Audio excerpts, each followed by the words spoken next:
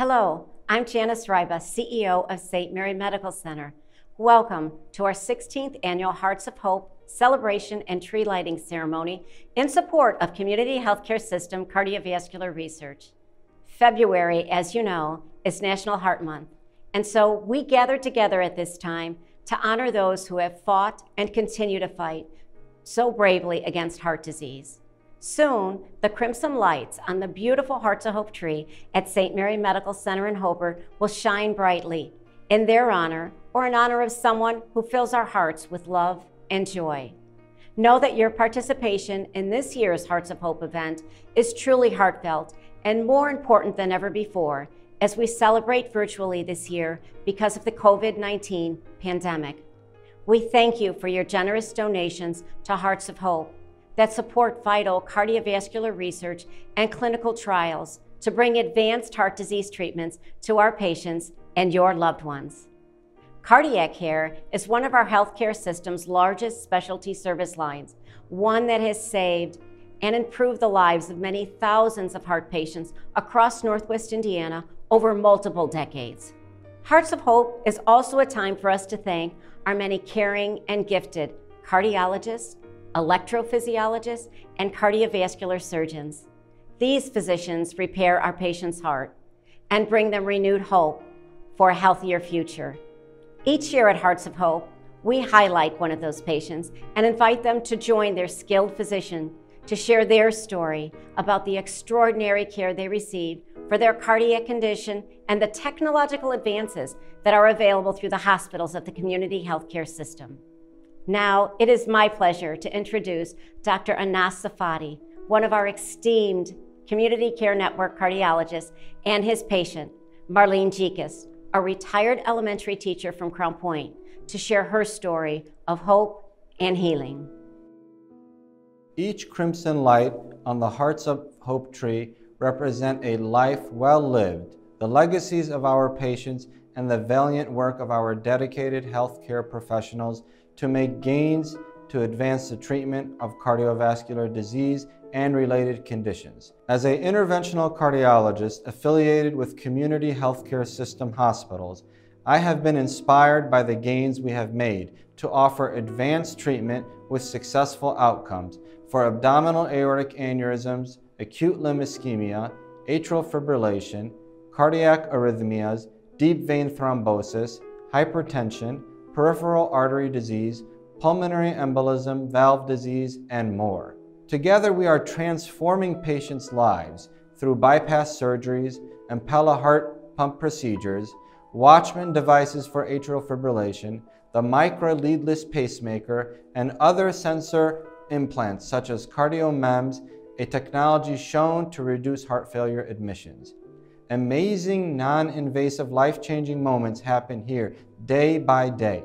This is due to the proactive work of our healthcare providers and community healthcare systems cardiovascular research team.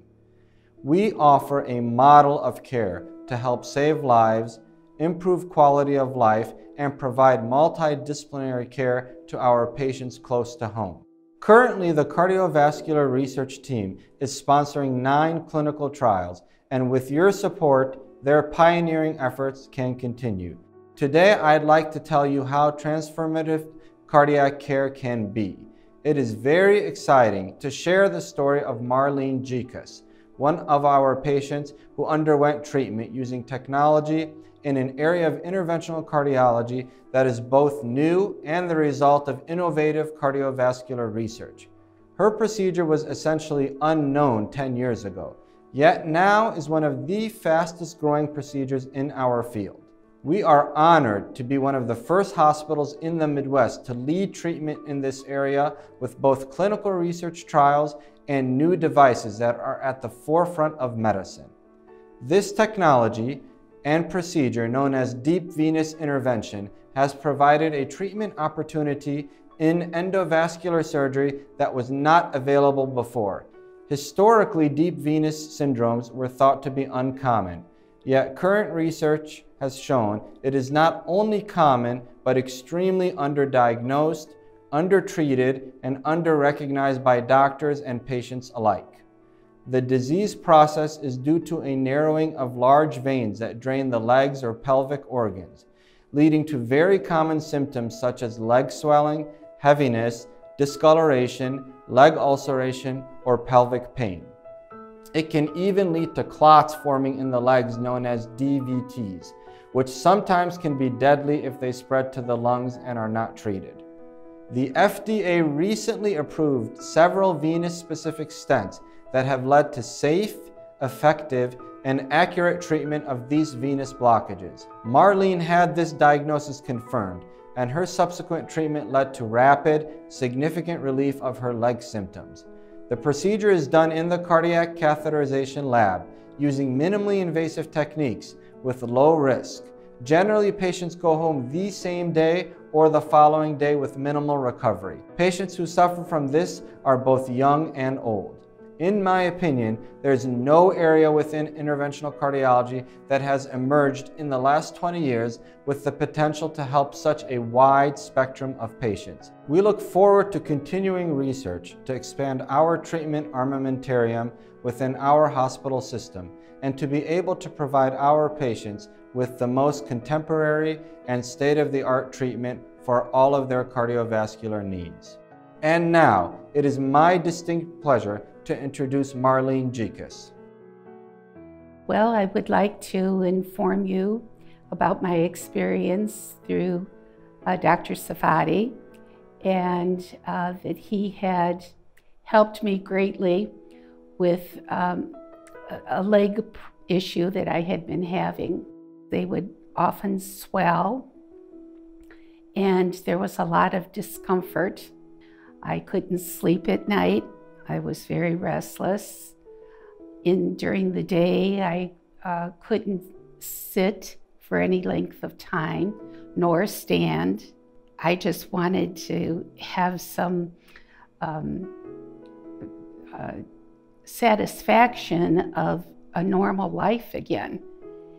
And it was through him that I was able to accomplish that. It began, of course, in the examination room. His opening words were, "I think that I can help you, and I think I know what your problem is." He could examine the iliac veins in the upper groin area of both legs to see if there was blood circulation that was going throughout my body and back to my heart. He said, what we can do is examine that first, and if I find that there is a problem, then I can put some stents in to open up your veins so that you would have better blood flow. And that's exactly what he did. And so the procedure was simple. Before you know it, I was back in the recovery room, and he came and peeked around the curtain, and he said, "How are you doing?" And I said, "Well, can I give you a hug?" And he said, "By all means." And I gave him a hug, and I thanked him because I had had immediate relief. I just have overall improved health. And of course, it allowed me mobility, because I wasn't really able to get around previously, and continue to socialize and enjoy my friends and family. And that meant everything to me. Dr. Safadi in particular, working closely with him, he really got to know me and understand my problems. He had a plan and a solution. I was willing to work with him and abide by his guidelines because I felt that he felt it was just as important to help me as I wanted to be helped. He really loves what he does, and he puts his whole heart and soul into it. And what more can you ask from someone? As you just heard, there is so much to hope for and to be thankful for when it comes to treating heart disease. This is just one story from community healthcare system patients who have triumphed over cardiovascular illness and other heart-related conditions. Thank you, Marlene, for sharing your story. Thank you, Dr. Safadi, and all of our heart care providers for the expert, extraordinary care you provide to our patients. And thank you to all of our generous donors. Your participation inspires healing and hope when it comes to matters of the heart. Now, it's time to light our Hearts of Hope tree.